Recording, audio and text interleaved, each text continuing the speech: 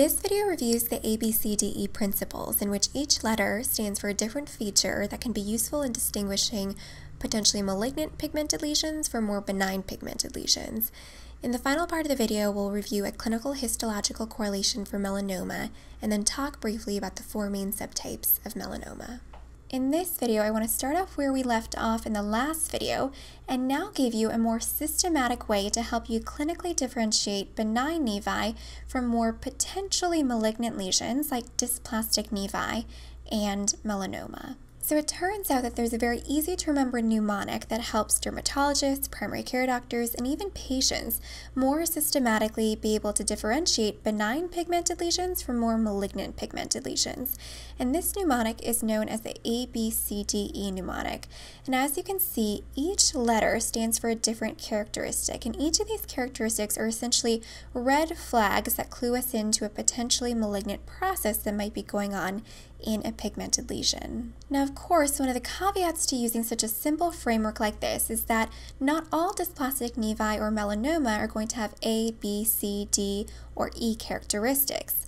However, because this is such an easy mnemonic to keep at the back of your mind, if you do come across a pigmented lesion with one or more of these red flag features, it's worth a second look, either by getting a trained eye to take another look, or even potentially taking a biopsy, a sample of the lesion to look at histologically. Alright, so now I think the best way to cement these A, B, C, D, E features into your mind is to go through each of these in turn. So let's go ahead and start with A for asymmetry. So starting off here on the right with this malignant melanoma, if we were to draw a line of potential symmetry through this lesion, you could already note that both sides of this lesion don't look identical. Essentially, if we flipped the lesion onto itself, it would not be a perfect match, and so therefore we say this lesion is exhibiting a high degree of asymmetry. This is in contrast to the benign nevi on the left side of the image. Notice that if we were to draw a line of potential symmetry down each of these lesions, there's essentially almost perfect symmetry. Now, the dysplastic nevus in the center is somewhere in between. So if we were to draw a line of potential symmetry here, we can see that it's slightly more symmetrical than the malignant melanoma, but there are also regions of the lesion that wouldn't match perfectly with the other side, so it's slightly more asymmetrical than the benign nevi. Now, moving on, B stands for borders, and we want to make sure that we don't miss out on any irregular borders in a pigmented lesion. So going back to our malignant melanoma, notice here how the borders of this lesion are extremely irregular, which is in direct contrast to the kind of well-demarcated borders that you can see here for all the types of benign nevi.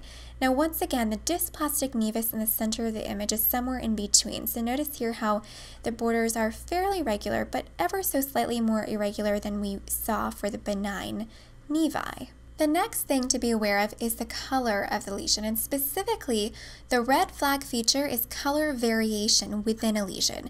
So I want to remind you, if we go back to these benign nevi, notice how each of these nevi are different colors from each other, which is due to the fact that the melanin that the melanocytes are producing are at different levels within the skin.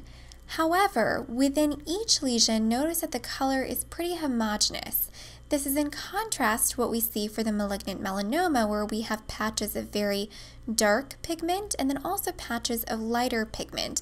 And so it's this color variation that is a red flag that can signal a potentially malignant process. Now, you can also know that there's some slight color variation in this dysplastic nevus here in the center, but to a lesser degree than what we're seeing for the melanoma here at the far right. Now, if you do identify color variation in a pigmented lesion, there are three colors that are particularly worrisome, and those are red, white, and blue, the colors of the American flag. Red is worrisome because it can indicate irritation or inflammation in the region of the lesion, which can often accompany melanoma. White is also a worrisome color, and just to give you an idea of what this looks like, if we go back to our melanoma here on the right, notice here that there are areas of white patches within the lesion. This is a phenomenon called regression. Essentially what's happening is that the body is mounting an immune response in response to the atypical cancerous melanocytes.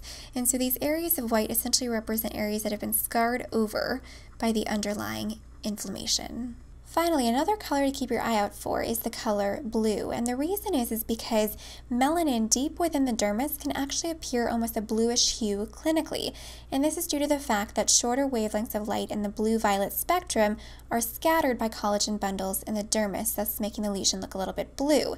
We don't have any areas of blue pigment for me to show you here in the melanoma, but what I will say is the reason this is worrisome is that if there's a bluish color, it suggests that there's melanin deep within the dermis, which suggests then that there's atypical melanocytes that are potentially invading the dermis as well, thus kind of suggesting there might be a malignant process going on. So moving on, D stands for diameter, and the big idea with this is that the bigger the lesion, the more worrisome it is. And this kind of size cutoff that has been established is that lesions greater than 6 millimeters deserve a second look. And this size cutoff comes from studies that have shown an acceptable level of sensitivity and specificity for the diagnosis of melanoma. One thing to keep at the back of your mind is that 6 millimeters is about the size of a head of an eraser on a pencil. So if you see pigmented lesions that are bigger than that, it might deserve a second look. Finally, let's talk about the last feature of a potential dysplastic nevi or melanoma, which is E for evolution, and this refers to any change that occurs in the lesion. It can be a change in size, change in color, change in symptom. For example, some patients might say that a pigmented lesion started itching or bleeding, and so all of this means that we can't judge evolution by simply looking at a lesion at one time point.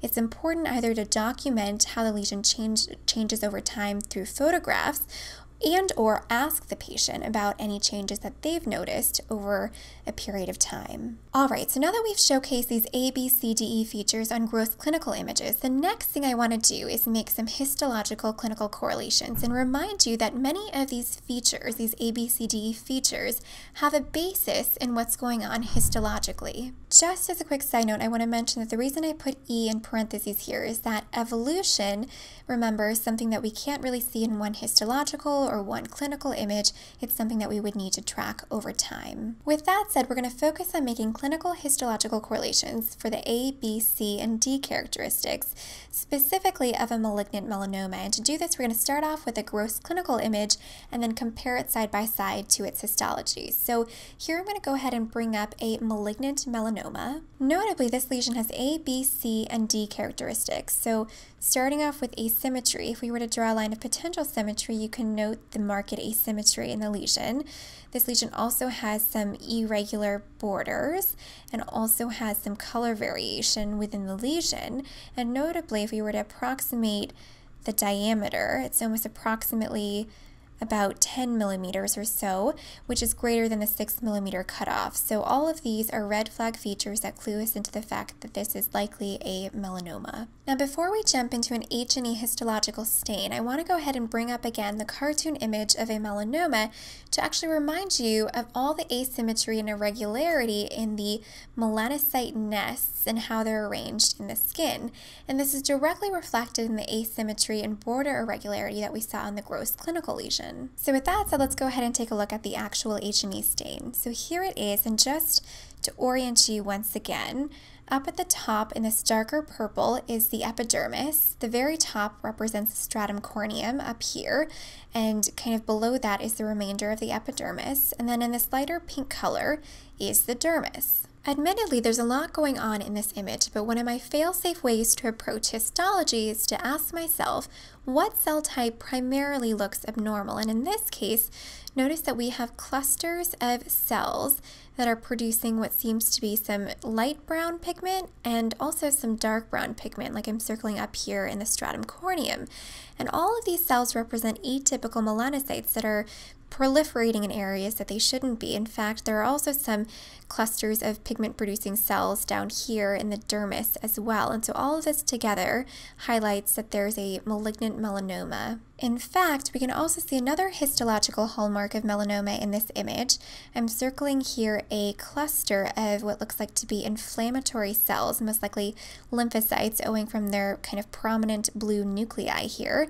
And remember that an inflammatory infiltrate often accompanies melanoma. Essentially, the body's trying to mount an immune response against the invading atypical melanocytes. Now, one more clinical histological correlation that I want to make with this image is that notice that the clusters of melanocytes are all producing differing amounts of pigment. Some are producing lots of pigment, some are producing kind of a medium amount of pigment, and some are producing very little pigment. And this variation in the amount of pigment that these atypical melanocytes produce correlates with the color variation that we often see in the growth clinical appearances of these lesions. And with that, let's go ahead and wrap up our discussion of the histological clinical correlations for melanoma. And in the final part of the video, I want to walk you through the 4 main subtypes of melanoma. Notably, the subtypes of melanoma have been classified based on clinical and histological features and don't give us much more added prognostic value. In other words, knowing one subtype from another doesn't give us much more prognostic information. In fact, the most important prognostic factor is independent of subtype and is something called the Breslow thickness, which essentially measures the depth of invading melanocytes. However, for diagnostic purposes, it can be helpful to be aware of the 4 main subtypes of melanoma. So for that reason, let's go through each of these subtypes briefly in turn. So starting here on the left with superficial spreading melanoma, this is the most common type of melanoma. It accounts for about 60 to 70% of all melanomas and typically appears as a pigmented plaque. And as you can see in this particular melanoma, there's an area of central regression in the middle of the lesion.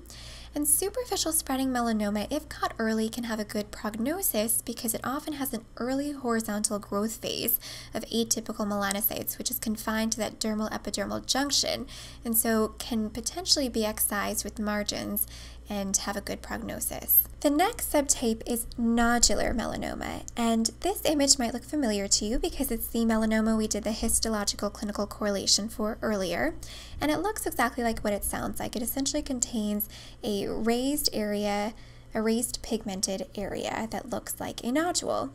And unfortunately for these types of melanoma, there's a poorer prognosis usually than the superficial spreading melanomas, and this is due to the fact that there's often an early vertical growth phase of atypical melanocytes into the underlying dermis. The next subtype that I've brought up here is a lentigo maligna melanoma, and these often appear as pigmented macules, oftentimes in the elderly.